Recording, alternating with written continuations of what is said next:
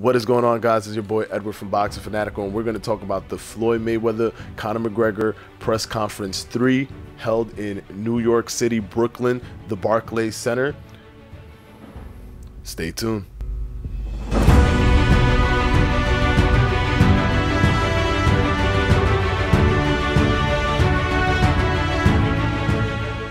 So let's go ahead and recap this press conference. Like I said in the last video, that Toronto's press conference was not going to be topped.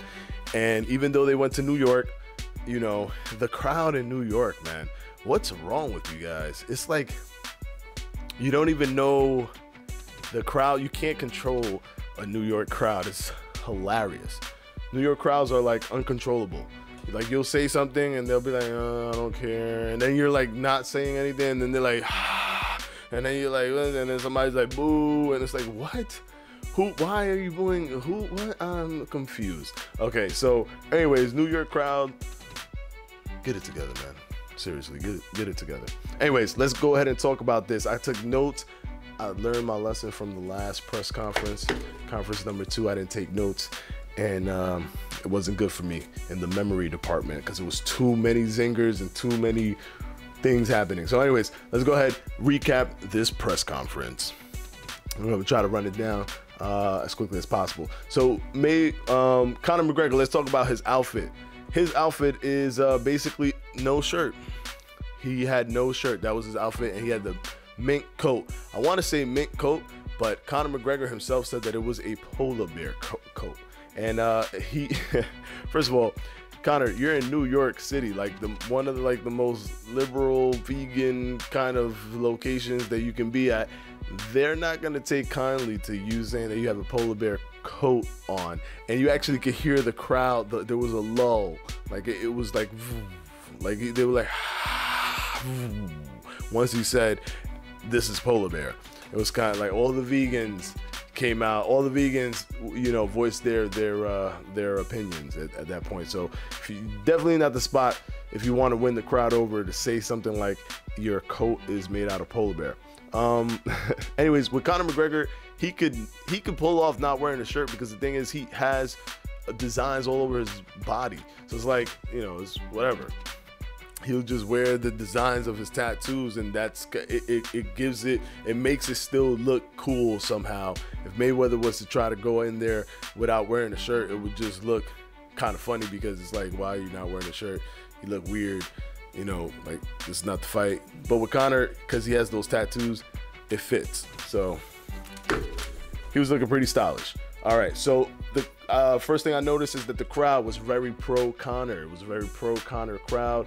They booed Mayweather, but once again, it was New York, so they were weird with the way and with when and how they booed.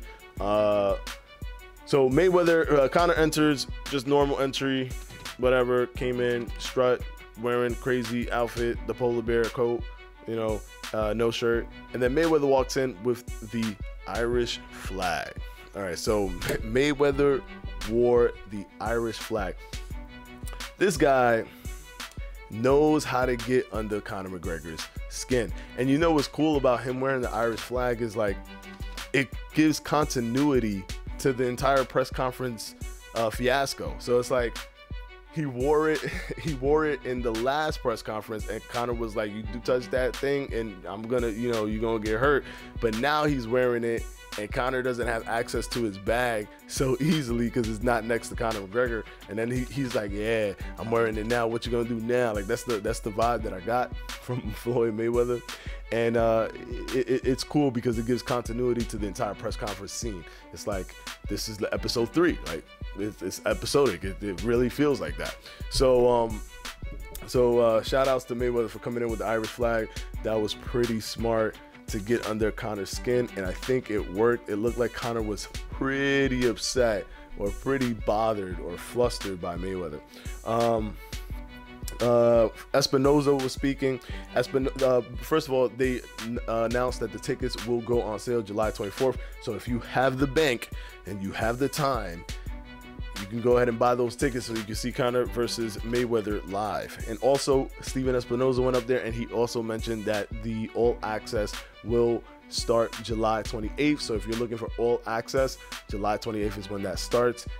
So you'll be seeing the whole behind the scenes, it's the 24/7 basically of Showtime, and they go ahead and explain, you know, what's going on leading up to the fight. Very interesting in a very cinematic, you know, way with cameras and all these different, you know, elements to make it really, really hyped. And it's always good. I love the all access, and this one is definitely going to be one to watch because it is the anomaly of Mayweather versus Conor McGregor. So that's that.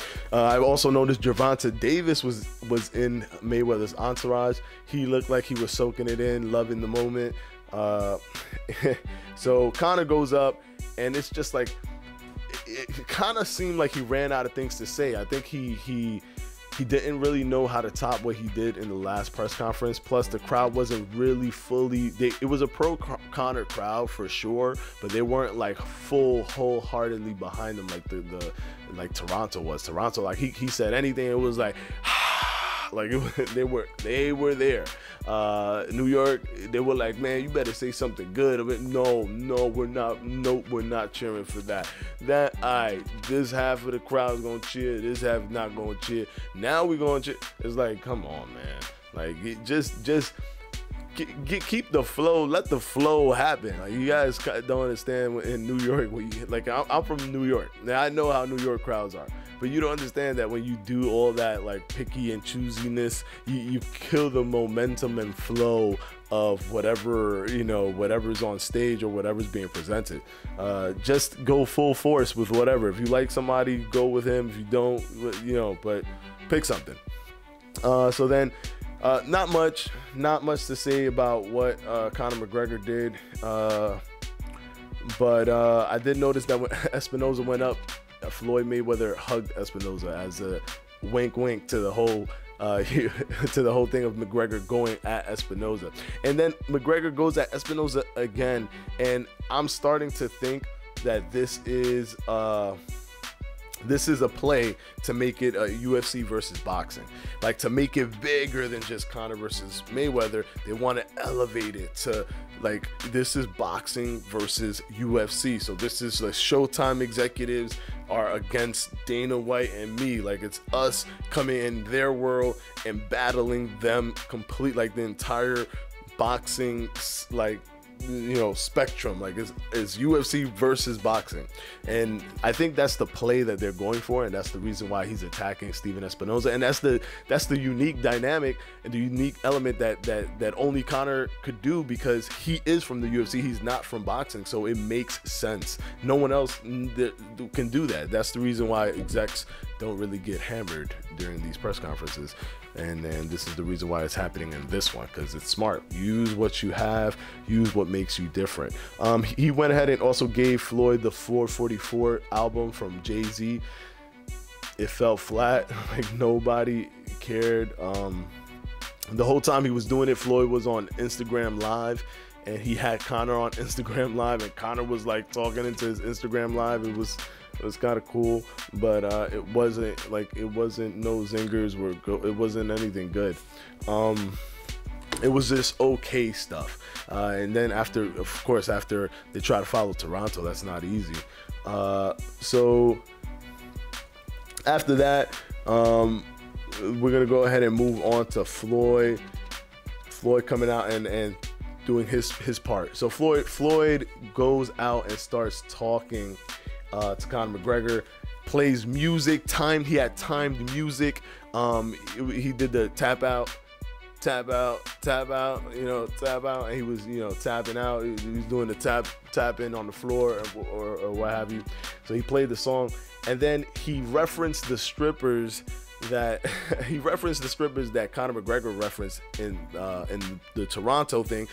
Of course, giving it the continuity, you know, like the third episode, he referenced the strippers and then took the money.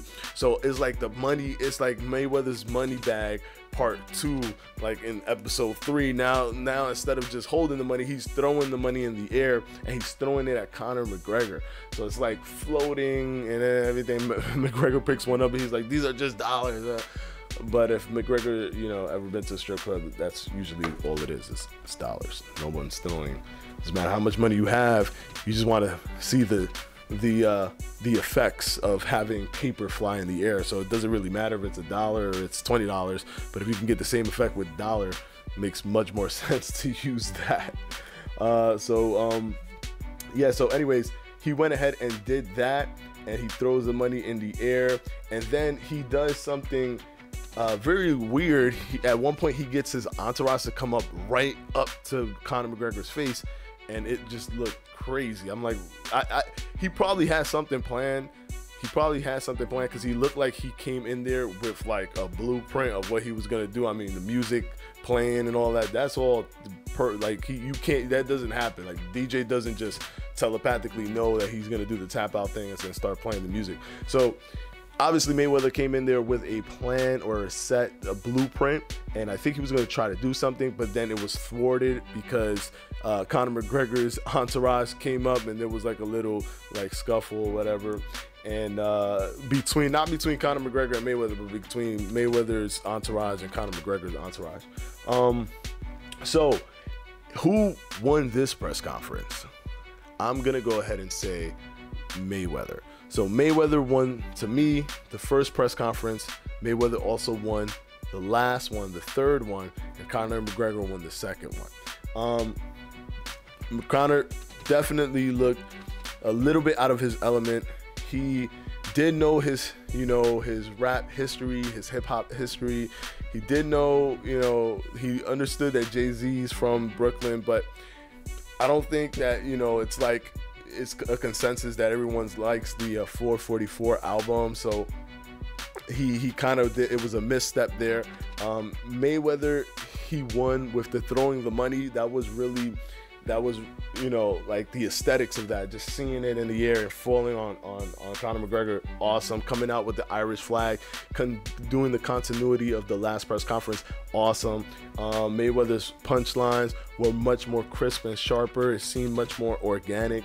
So I'm going to go ahead and give this press conference to Mayweather. They got one more stop. They're going to London, and that is it. And I think in London, I mean, you're in London, so it's like the gentleman's place, it's not New York City where it's all about like cracking jokes and stuff. These people are dropping F-bombs like there's no tomorrow. And I feel bad if it is being posted live on Fox Sports or whatever it is on TV. I'm not sure if it is. I don't know for sure because I've been watching it on Showtime's live stream on YouTube. But if it is being shown on TV, boy, that censor team has a lot of work to do. They have their hands full. They better have a team of like 20 people all ready, willing, and able to click that censor beat button right when the curses come in, and within that 5-second delay before you see it on your TV screen. So that is it. Don't forget, really important numbers here, really important dates. The 24th of July, tickets go on sale. The 28th of July, all access starts. And then, it looks like if they're starting all access on the 28th, it appears that they may want to be they're probably going to do a 4-day all access. So that's pretty cool. That's it. I'm going to go ahead and end it right there. That was the recap. I think Mayweather won. So we got Mayweather 2-1. So the tiebreaker is going to be the fight if Conor McGregor can pull it off and get the win in the last press conference. So that's it. That's the whole recap for the press conference number 3 in New York City, the Barclays Center.